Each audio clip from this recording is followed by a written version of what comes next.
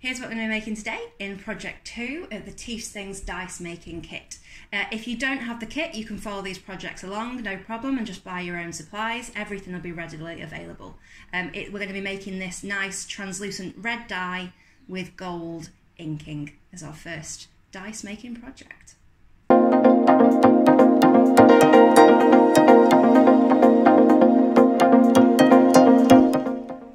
Whoa! It's time for the exciting bit. So in project 1, we've cast our cap mould, our 2-part mould for our D20. We're going to use that mould now to cast epoxy and red alcohol ink to make a translucent red dice, sort of like a red kind of garnet gemstone feel. So the first things we're going to need is some PPE. So you've got your gloves from your kit, and then you're going to need a mask. Now, if you're working inside, I really recommend that you get a respirator mask that's rated for fumes and for particles. We don't want to be breathing in epoxy whilst we're mixing it. It's not pleasant, it is hazardous to health, it can have some serious side effects. If you're working outside, loads of ventilation, please still wear a disposable mask as well. We're going to need a set of scales to measure our epoxy. We're going to need the epoxy itself. We're going to need something to mix it in. So we've got a silicone mixer cup, because this is going to be reusable, and a silicone stirrer. I've got my mould. We've got paint and a paintbrush to finish it off, and some abrasive papers to get it to the point where it's all nice and shiny at the end. Okay, so I'm all PP'd up. I'm wearing my mask of dragon breathing. Don't know if you can hear me, and my gloves. I'm recording this as a voiceover so that I can still wear my PPE and work safely. I'm going to measure the epoxy out in a 2-to-1 ratio of the epoxy versus the hardener. You're going to zero the scales between each liquid and beforehand, so you're just measuring the liquid. And I'm aiming for 8 grams of epoxy and 4 grams of hardener to meet that 2-to-1 ratio. But if you kind of mess up and you go 9 grams or 10 grams, go 5 grams of the other, so you're keeping the correct ratio rather than pouring the exact amount.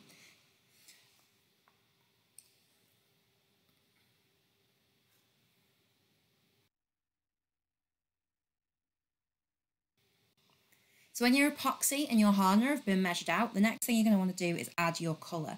So I'm just using a red alcohol ink here, and I'm going to add a drop at a time and then stir that up to check the colour. Of course though, make sure that before you add a drop at a time that you have shaken your alcohol ink to get the pigment diluted into the liquid, and then add your drops of alcohol to the desired colour. Try not to add too much, because actually alcohol ink can inhibit the cure of your resin and stop it setting properly. So you don't want to add too much, but you can add a few more drops just to get that depth of colour that you want, and keep stirring. But remember, you can't take it out, you can only add more in.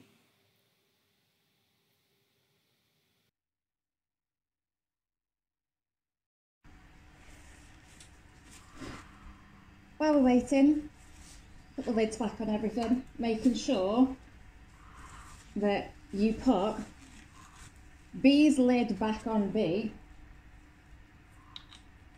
I labelled them so that I know.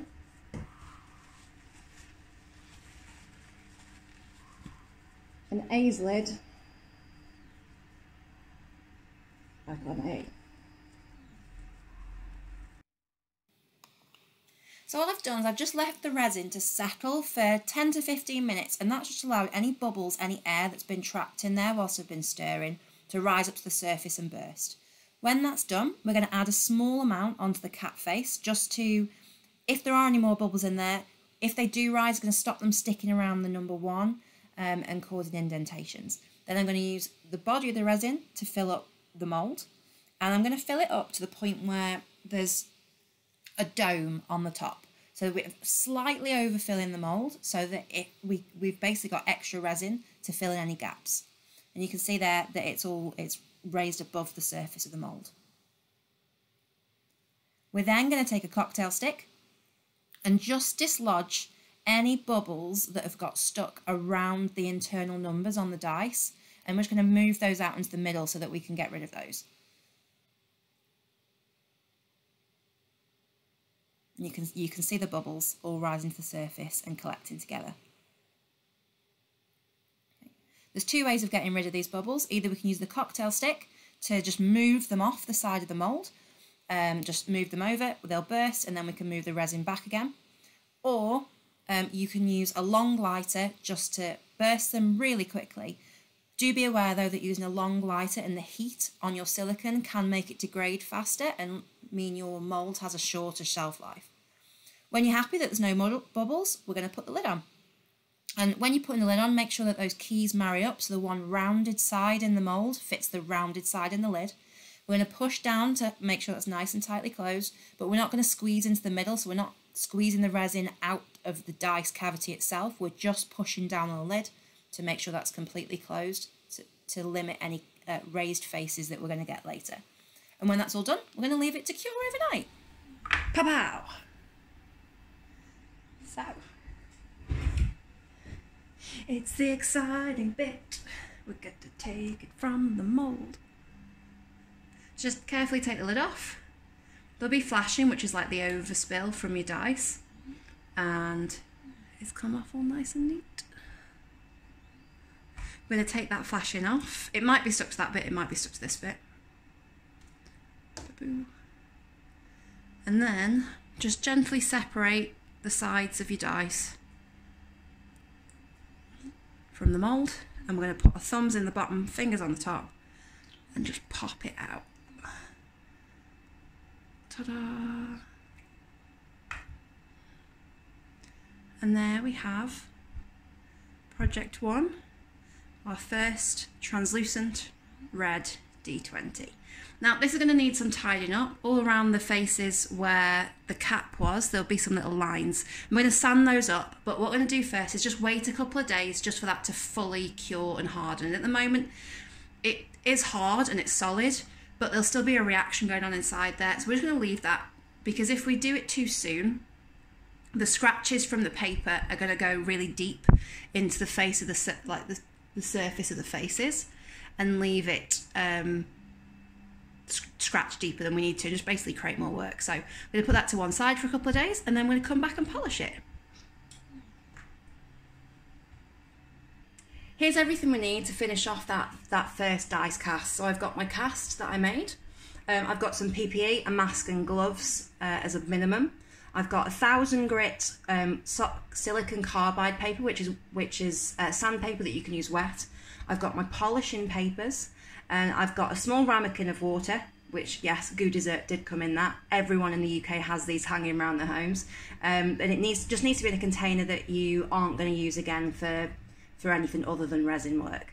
And then I've got my acrylic paint and paintbrush for inking up when I'm finished. So I'm going to move those to one side. I'm going to pop my PPE on, and then we're going to get started. Okay, so the first thing we're going to do is we're going to take our silicon carbide paper, this 1000 grit, and we're going to wet that up. So I'm just going to dip the dice into it, get the paper nice and wet before we start. And I'm going to start off with that one face that's got the cap marks on it. Now, none of the other ones need doing, so I'm going to try and do as little as possible to any of the other ones because they're nice and shiny, but this cap face has marks on it. So I'm going to start by just rubbing very gently, and I'm just going back and forwards in one direction. After I've done a few, I'm going to rotate it, and I'm going to do a few in the other one. I'm using as little pressure as I possibly can whilst I do this, and just rotating a little bit each time and doing 8 more strokes.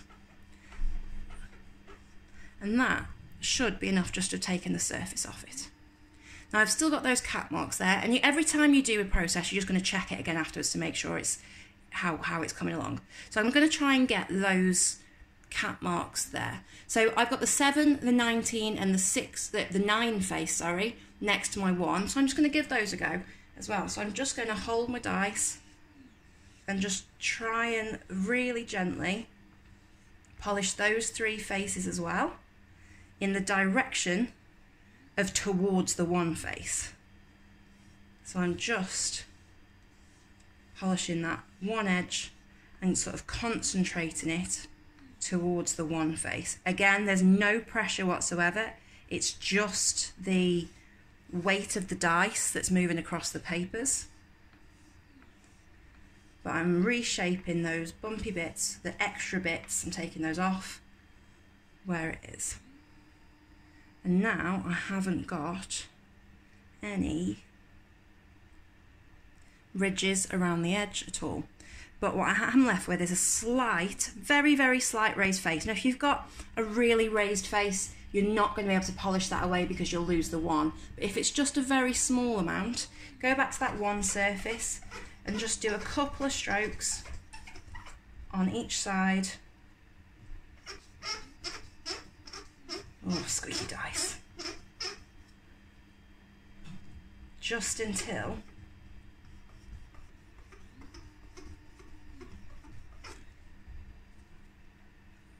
clean it off. Those corners fall back into line, just a really small amount of sanding, and there we have it. So we've made the dice the right shape now, and all we've got left to do is to polish that so that it's shiny again. I'm going to swap out now. I've swapped out that silicone carbide paper for our 6 colours of polishing papers. Ooh, knock the camera. I'm going to line those up in order of roughest down to smoothest. So the polishing papers are 30 microns, 15 microns, 9 microns, 3, 2 and 1. And the higher the number, the rougher the paper, whereas with the silicone carbide papers it's the opposite way around. The higher the number, the smoother the paper. Just remember that one. So we're starting on our 30, and again we're just going to get all those papers nice and wet before we start polishing. The water's going to help to catch any dust that flies to the air. It also makes it much smoother when we're polishing. So I'm going to start on my 19 face, the one next to the one. I'm going to do a few circles on my roughest paper, just to take away those marks from leftover sandpaper. Then I'm going to go to number 2, which is 15 microns. Do a few circles in one direction. Do a few circles in another direction. Do a few lines in one direction. Rotate it and do a few lines in another direction. I'm going to repeat that process. Circles one direction, circles the other direction, lines one direction and lines the other across all of the papers. The reason that I do different patterns of movement is because it's going to help give you less uniform polishing marks on your finished product, which is going to make it look shinier more quickly. So you're basically putting in less effort because we're not repeating the same marks on with each movement. We're not digging those marks any deeper.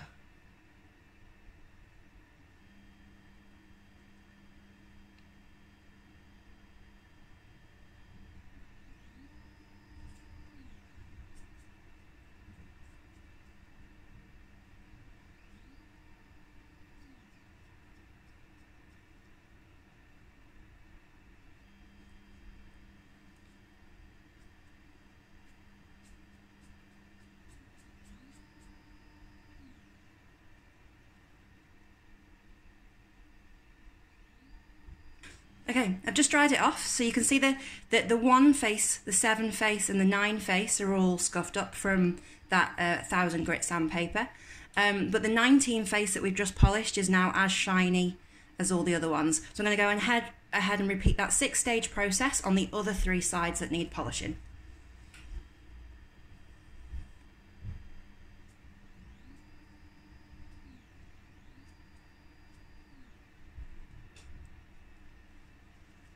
And there we have it.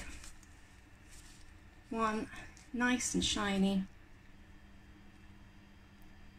dice with no cap marks. When that's nice and dry, we're going to paint in the numbers. The last and final step of making our dice is to colour in the numbers or ink them.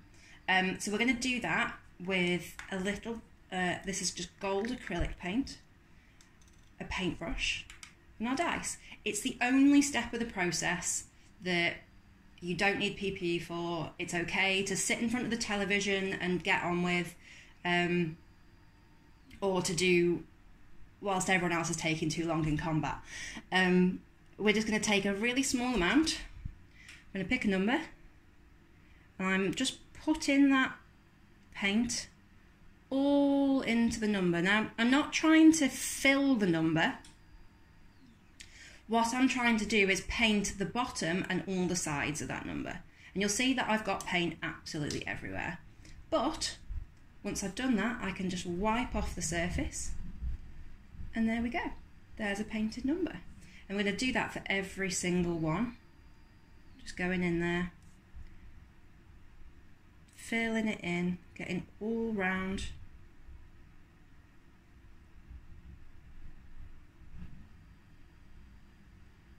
Filling in the numbers and wiping the excess away.